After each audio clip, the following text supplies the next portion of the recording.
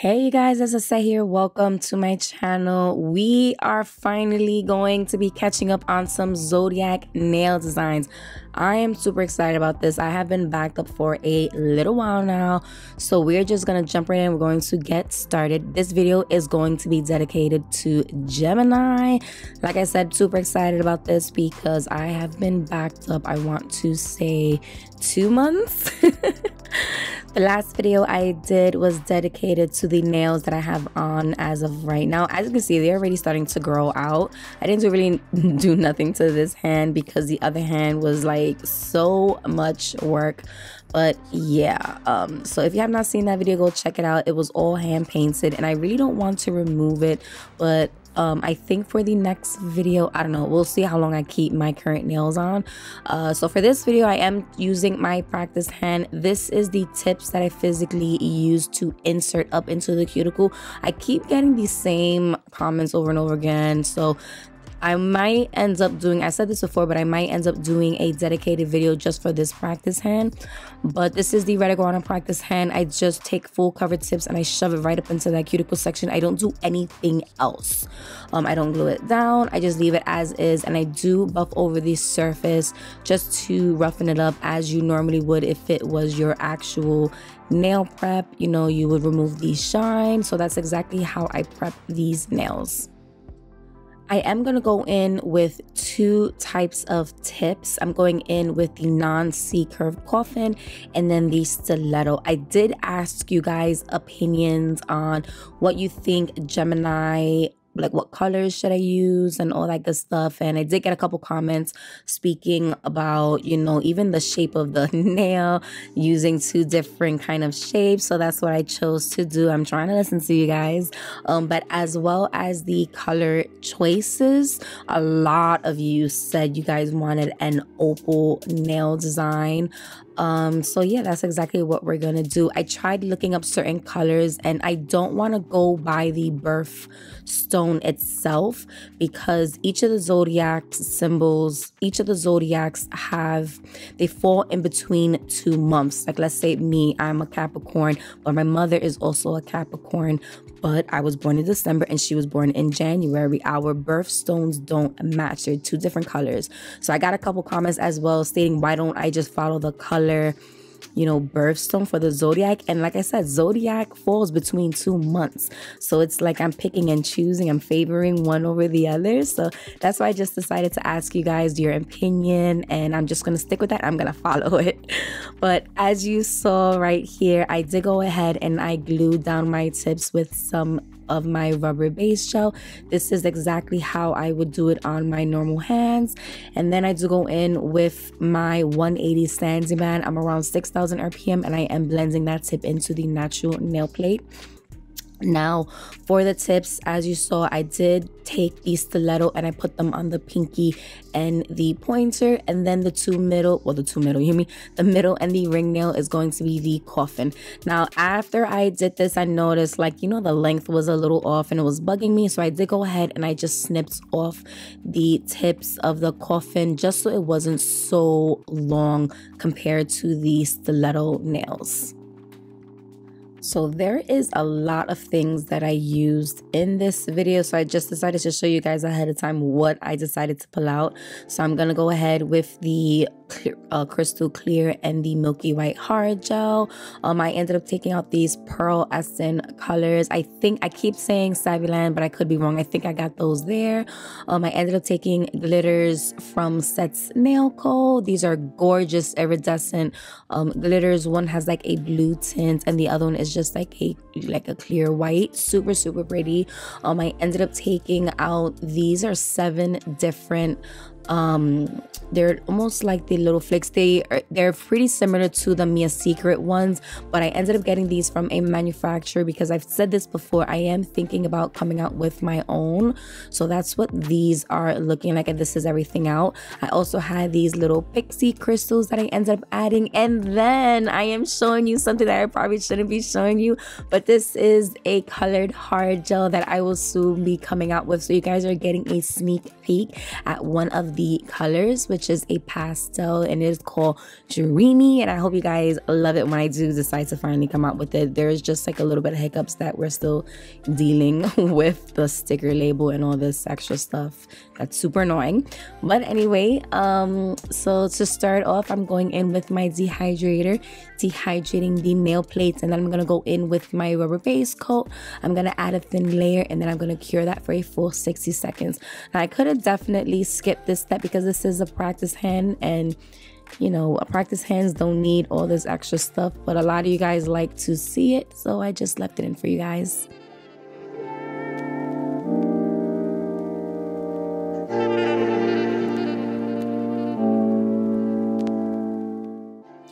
So to start off, I am going in with the milky white. I'm adding an extremely thin layer of this. And then I do cure it for a full 60 seconds. Now, there is a lot of stuff in this nail design that I could have skipped, and I probably wish I would have did a lot of things different. But you know, when you're in the moment and you're kind of trying to test things out, seeing what works, what doesn't, definitely after I've completed these nails, there was a lot of stuff, like I said, that I could have skipped.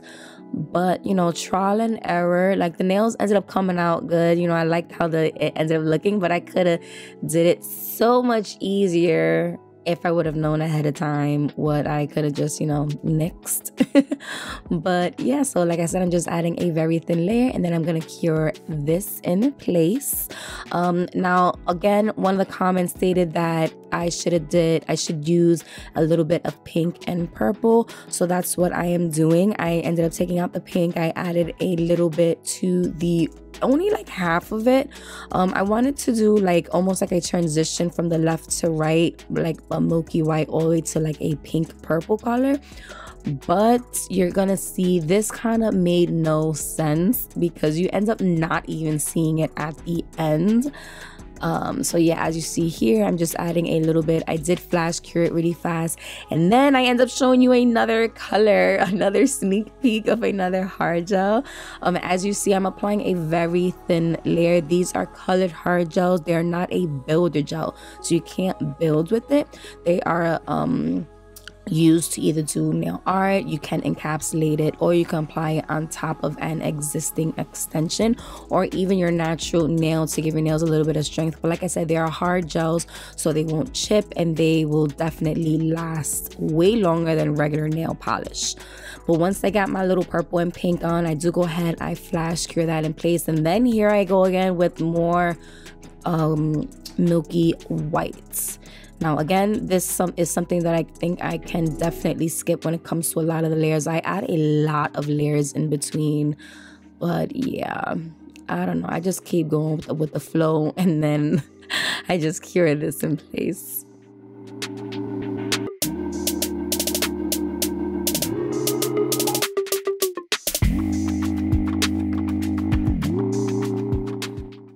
Okay, I lied. I don't cure. I thought I did, but I don't. I end up going straight in with these metallic, I keep calling metallic, these little flakes. I call them metallic because Mia's Secret calls theirs metallic flakes.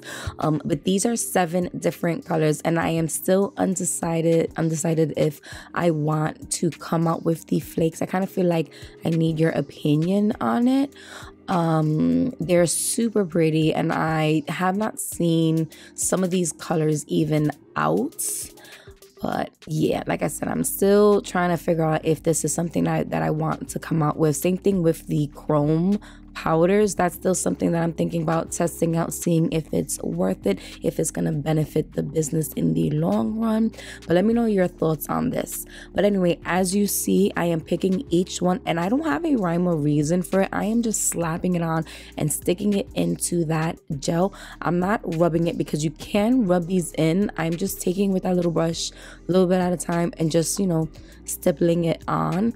And I am not trying to, I'm not going to say I'm not going to try to layer it because I am layering it on top, but I do want you guys to see the difference between the colors once I add my next gel on top. But once I do that, I do flash cure that into place, and then this is where once again I go in with another layer of that milky white color.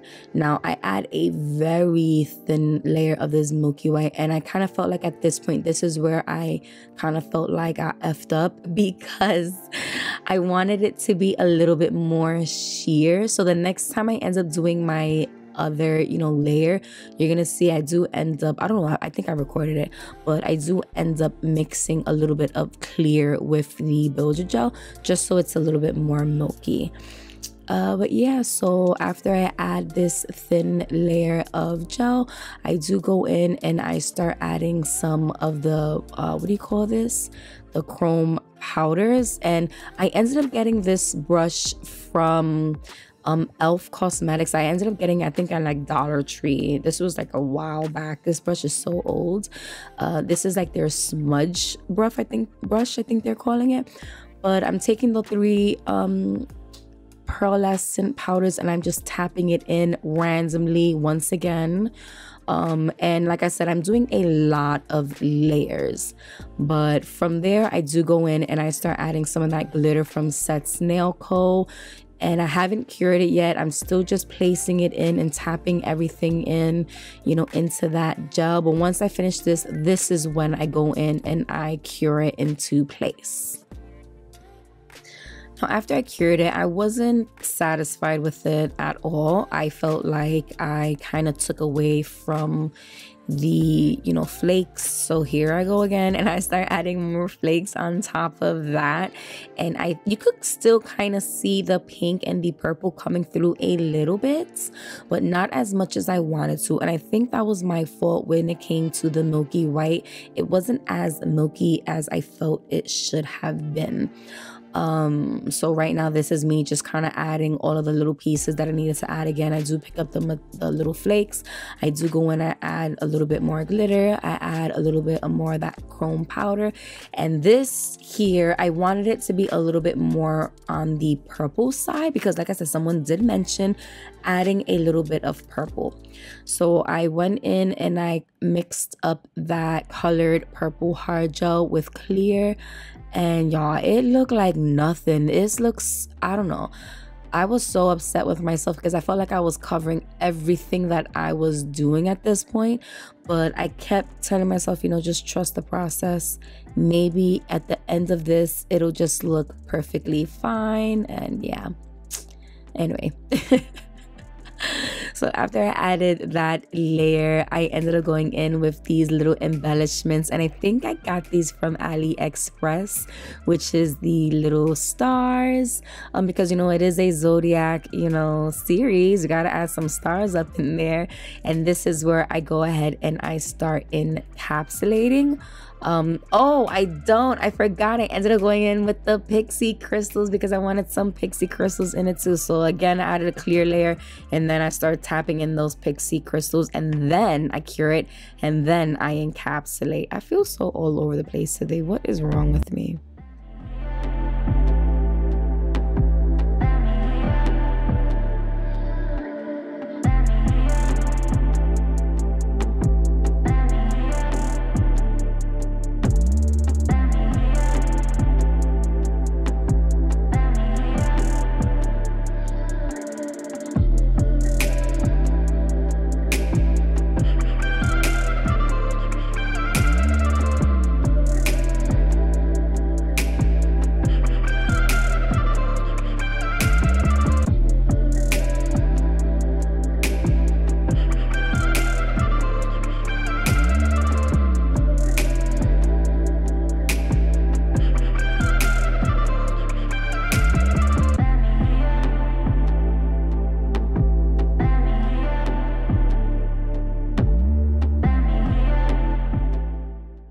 So after I fully cure that for a full 60 seconds, I'm going in with the nail cleanser as usual, cleaning off that sticky layer because we're going into filing.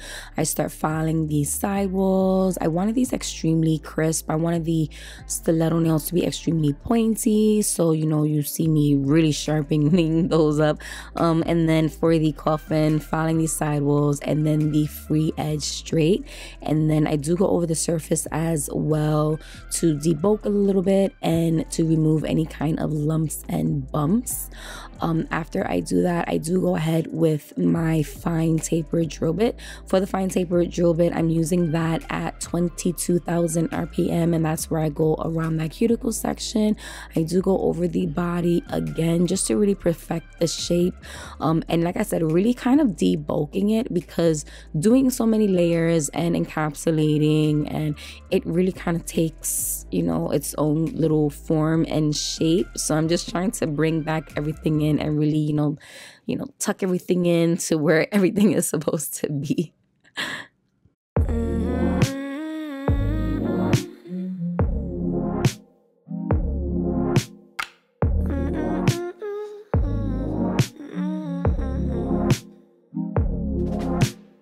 Oh, oh, oh, oh. Oh, oh, oh, oh. Oh, oh, oh, oh. Oh, oh, oh, oh. I love you, I love you, I love you, I love you. I love you, I love you, I love you, I love you. I love you, I love you, I love you, I love you. I love you, I love you, I love you, I love you. Oh, oh, oh, oh. Oh, oh. Oh, oh, oh, oh. So I wanted to add again a little bit more purple, because like I said, I'm trying to listen to you guys on what you guys want, and I felt like that purple didn't come through at all once I did that one layer of, you know, that encapsulation. But this is where I just go in and I start drawing little lines up in there with that purple, and then I do go in with a brush and kind of like smooth it out. And you are gonna see that when it came to the middle nail, I do end up fully removing it because I changed my mind on what I wanted to do for that. But yeah, so once I end up doing this, I do go ahead, I use a little bit of alcohol just to smooth out those lines a little bit, just to make it a little bit more blurry, and then I flash cured it in place. So this is where I go ahead and I change my mind. So I remove all the line work that I just did.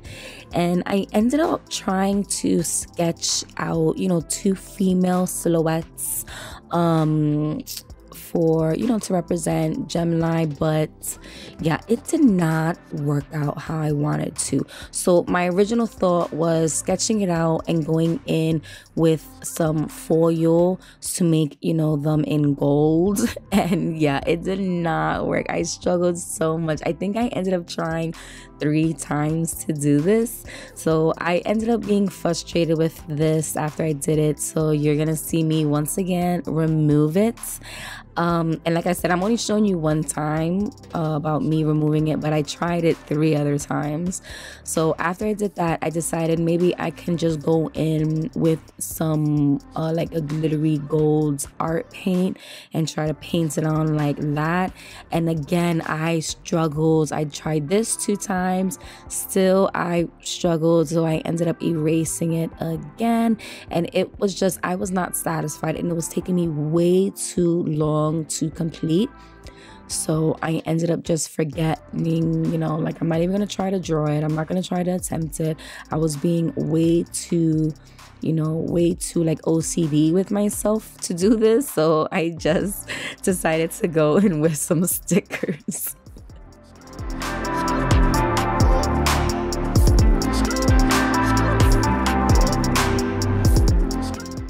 So the stickers that I got, I believe I got these from Shein, and I am going to use both of these. It's like a silhouette, a female silhouette, you know, with the face, and it has like flowers on it. I thought it was just pretty, and I just wanted a physical silhouette of it, of, you know, 2 females. And yeah, so once I did that, I ended up going in and I hand drew the symbol itself. And again, I wasn't really satisfied with this, so you are gonna see me go in again and do something else with that later, trying to fix it up. But for the for the ring nail, I decided to go in with the actual Gemini word, and I forgot I had these stickers, so I went in with these stickers and it fit perfectly down the middle. Now, if you guys remember, I do have the actual like a charm of the Zodiac name, but I decided to not use it. I decided to turn it into something, and you're gonna see towards the end what I turned it into.